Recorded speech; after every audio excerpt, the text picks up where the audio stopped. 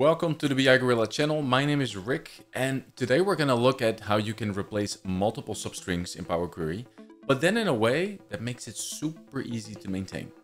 Let's find out.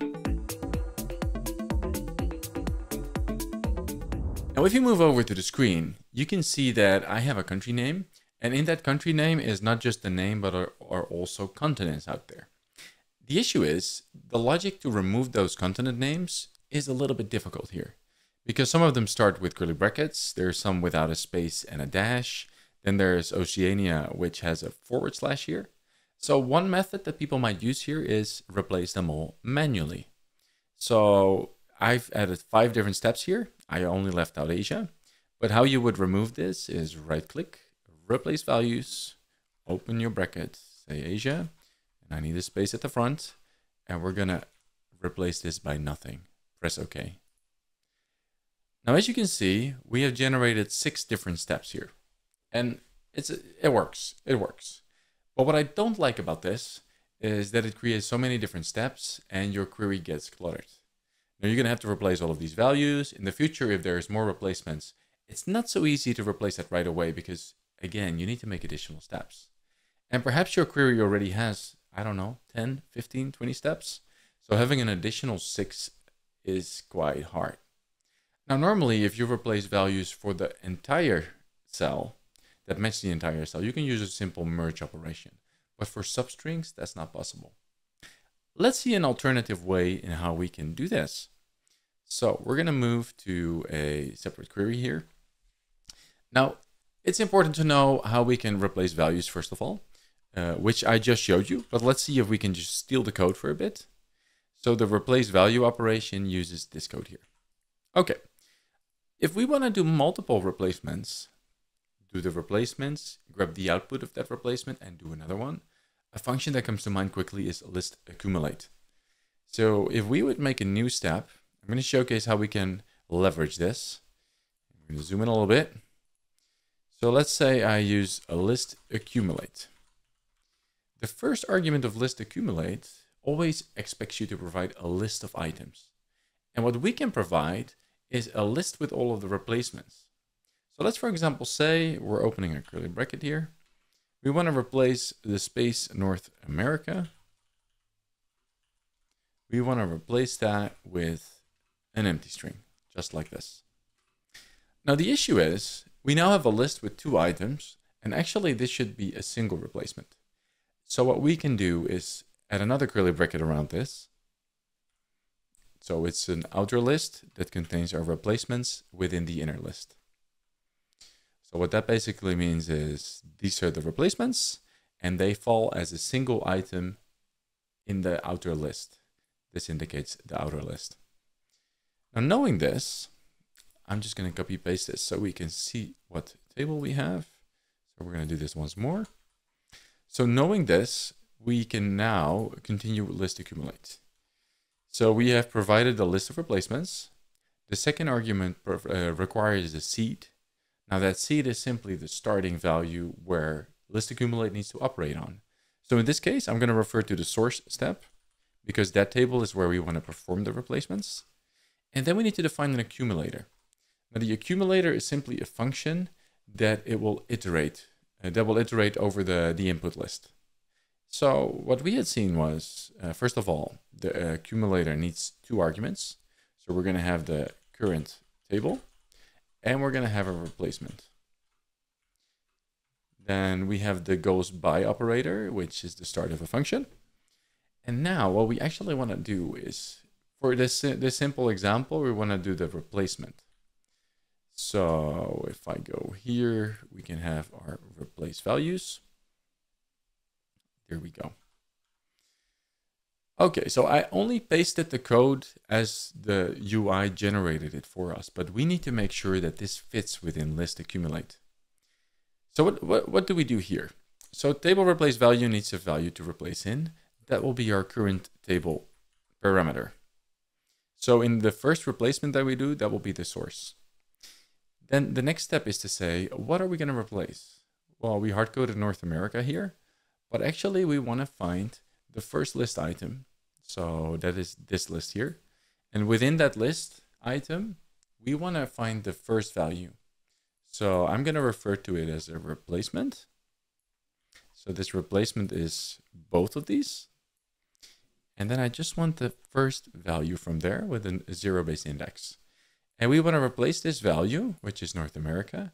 We want to replace that with an empty string. So we're going to replace it with this item here.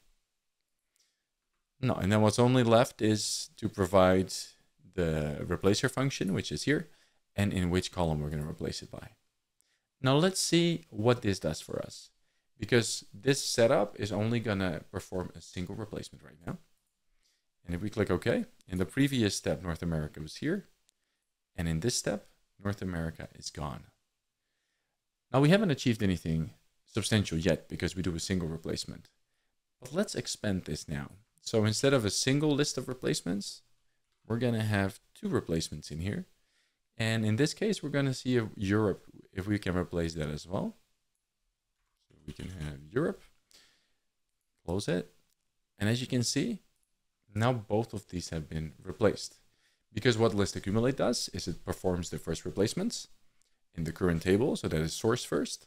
And after it does that replacement, it goes to the next item it finds in the list and performs another replacement on the output of the previous step. This is the start of it. Well, setting that up is maybe a bit complex if this is the first time you look at List.Accumulate. The fun part, however, is once you have this, we can turn it into a function, and that function will be super easy to work with. Okay, so how can we do such? I am going to copy this part, and we're going to see if we can turn this into the desired function that we need. So I could say, let's go to the advanced editor first of all. And the logic for this replacement for List.Accumulate, I want to add that as a separate function at the start. I'm going to zoom in. So we'll have an affix replace values equals. Then I'm just going to copy the step that we had here, which is List.Accumulate, together with all of these steps. I'm going to put this on the next line. And we're going to have the source here. And this will be part of this part here. Okay. Now, if we need to make a function out of this, there are certain elements that we want to provide to a function. So we're going to open parenthesis, goes to operator, and we need to provide all of our parameters within the parentheses here. And as you create functions, it's always useful to stick to a pattern that most functions do. So we're going to start with we're going to call this my table as table. That's the first parameter. Now, if we want to apply our function to a certain table, then that could, for example, be source. I need to replace this step, which we called source, with my table. Then we might be interested in a list of replacements. So list of replacements as list. And instead of hard coding this here, we can then have the list of replacements right there. And finally, we also need to provide in our code in which columns we want to replace values. And that might be in a single column, but that might also be in multiple columns. So we could have like a list of columns as list. Exactly. And the output of our function will be a table. So we can have the output as table here. Then we can basically close List.Accumulate. This maybe fits better over here. And knowing this, we can have a comma and go to the next step. So far all we did was we copied the List.Accumulate logic and we created some parameters for how we can build this into our function. Let's click OK and see what happens. So I have now defined my function here. I have a source and we had a step where we used List.Accumulate. But we can now make things so much easier. So instead of this very complex step, we can now say fx replace values, open our parentheses. Then I'm going to leave this as is. And the first step for our replace values will be the source table. Then the second argument is the list of replacements. And as last argument, we need to provide the list of column names where to apply this to. And then we can basically remove the rest. So what this does is we have this here, we have a list of replacements, and we have a list with the columns to replace values in. And that does it. Now here's the thing. In the future, if we want to expand our code, we can expand this list. But maybe you want to store it elsewhere. So I have a replacement list here with all of the replacements that we do. And well, why hard code things here in the code? I could simply say, I want to have my replacements and apply everything. Now, here's the thing. I missed the minus Europe because it has a space, so I can fix that. And if I go back now, you can see that we had a single source step. And to replace multiple substrings, I now just call this function a single time. And if in the future I want to expand this, you simply extend this list of replacements. That's how you can do it. Now, if these concepts are complex, I understand. It's not easy. But if you want to learn more about this, I recommend getting the definitive guide to Power Query M, because you're going to learn step by step how these complex apply to real life scenarios. And I think you'll like it. Now, if these type of functions are helpful for you, let me know in the comments what other types of operations you would like automated, and we can see if we make a video out of that as well. Well, thanks for watching, and I'll see you next time.